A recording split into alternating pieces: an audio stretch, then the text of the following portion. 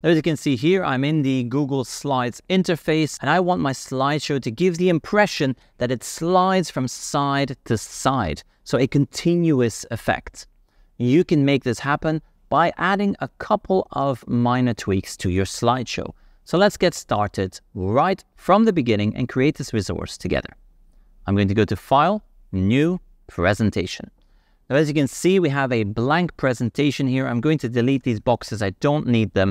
And we are going to start with our background. Here in Google Slides, we can right-click on our slides and change the background for every slide. Here we are going to choose a dark purple color and add it to our theme. That means that as I add slides to this, it automatically has that dark background. If we do not add it to the theme, then every new slide will have a white background. Sometimes that is what you want, but for this effect, we want every slide to have the same background. Let's go ahead and start on our first slide. Now, as you can see here, it has this text box, space challenges. So let's go ahead and add that. We're going to choose our shape with rounded corners, add a text box, and just type space challenges. We are going to increase the font size and also choose a different font. I'm just going to go with this font, and let's make the font size 70. Okay, perfect. We're going to increase the size of our box slightly. There we go. And make sure this is neatly centered in the middle. Get that box a little bit higher. There we go. And now change the background or the fill color of this box. Here at the top, we can go to Fill. And we're going to choose a custom fill. I'm going to select a custom white fill, which has a bit of purple in it. There we go. And I'm also going to add the transparency. So now we have that beautiful transparent fill. You can see it is different from this one, but very similar. Let's go ahead and give this text a white color. And now we have that title. The original has this planet on the left-hand side, and then it has this rocket on the right-hand side. And that is what will create that continuous slide effect. So let's go ahead and find these. Now for icons like this, I like to use a website called Flat Icon. So let's go ahead and open up Flat Icon. We're going to go to flaticon.com and I'm going to type in space. It's going to search for space icons, and you can see I have this planet right here. Let's click on this icon where it says copy to clipboard. We will click on that, copy the PNG file, go back to our presentation and paste it in. I now have my planet. Let's resize this planet, move it to the side, and then right-click to send it all the way to the back. It's in the back. Again, you can see it's different from this one because I've chosen a different icon, but very similar. Now we want this rocket, and in the slideshow, when I click on press, you will see as I go to the next slide, that rocket is moving to the left to create the impression that this is a single slide and you're simply moving from side to side. You can see I can slide back as well. How do we do that? Well, we first of all need to find our rocket. Let's go ahead and find that rocket. Here we have a rocket.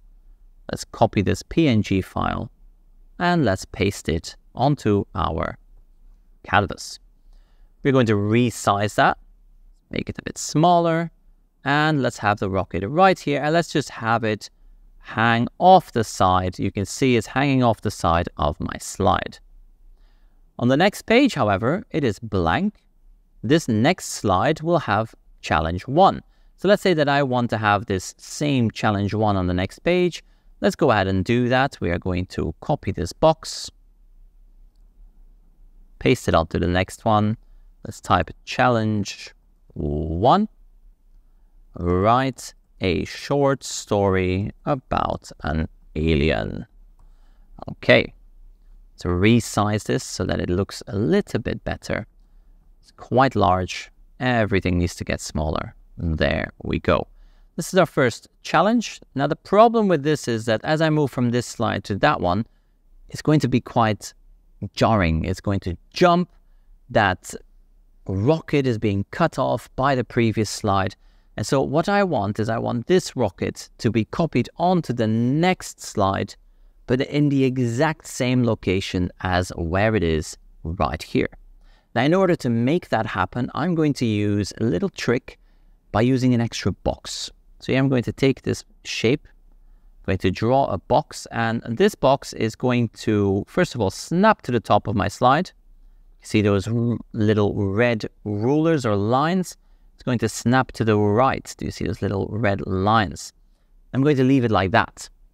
I can also now take this box and the rocket and copy both elements at the same time. So let's go ahead and copy that. We're going to go to our next slide and paste those elements in.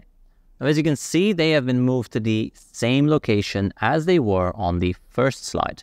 But because of that box, I know exactly where my slide ends. So what I can do is I can move all the way to the left, and I simply make sure that that box is off my slide instead of on my slide. So here you can see I am moving it all the way to the left. Here we are going to move this a little bit more, and it is perfectly aligned with the left-hand side of my slide. I will remove the box and go back to the first slide and remove the box. Now, as I zoom out, you will see I have a slide with a rocket hanging off on the right, and then my second slide has this rocket coming in from the left to create the impression that it continues. When I press slideshow now, I have my first slide and my second slide, and you can see it jumps from slide to slide. That's step one. Step two now is to make sure we select the correct animation between these two. So I'm going to select my two slides and I'm going to go for transition. The transition I want is the slide transition, and it's going to slide from the right to the left. So let's go ahead from the right, apply to all slides and press slideshow. Now you will see we have our first slide and our second slide. Now it is already giving you that continuous animation effect, but it's very fast. Let's go ahead and make this a bit slower, medium. Okay, let's apply this to all slides. Let's go back to the beginning, press slideshow, and let's go. We are going to press next slide. It slowly slides onto the next slide. You can continue this as often as you want, because as you can see here in the original example, we can have all these objects hang off the side, and then simply using that trick of having a box that helps us orient it correctly, we can continue adding elements from websites such as, for example, flat icon onto our slideshow.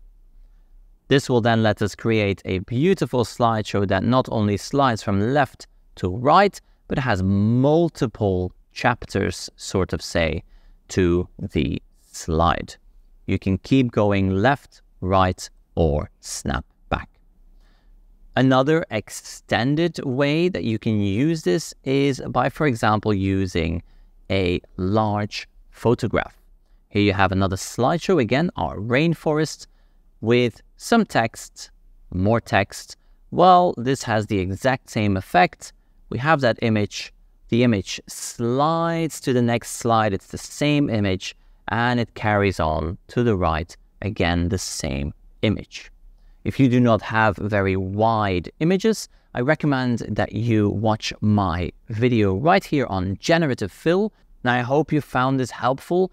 I also want to say a quick thank you to all the channel members. Make sure that you scroll down and find out how you too can become a channel member. Our channel members make it possible to continue to create content such as this, and I am incredibly grateful for all your support. Now, if you want to learn even more about creating amazing slideshows, make sure you click on this video for more tips and tricks in Google Slides.